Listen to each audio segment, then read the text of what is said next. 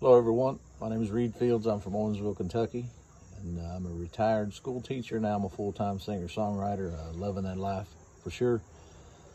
Wanted to take a few minutes and talk about my appreciation of being involved in the Acoustic-Guitar-Project, Trish Torline and everyone else involved in this project.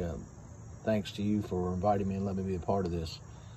It's been a great week for me, and I feel like there's a little more pressure this week than I'm used to writing under, having a deadline to actually write a song and do a video of that and a recording of it. I tend to write more on impulse and maybe start a song and not finish it. So it was definitely good for me, and hopefully it's going to improve my writing as I go along here. And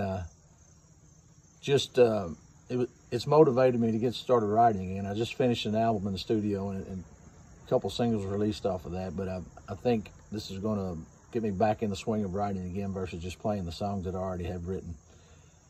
The song that I created this week and I performed and recorded is called Chasing a Ghost, and that's basically dealing with, I write a lot about truths and personal experience, and that's kind of describing life on the road as a singer-songwriter and staying busy playing those shows, and basically what it says, chasing a ghost. So once again, thanks, and very blessed to be a part of this and appreciate the opportunity. Thanks.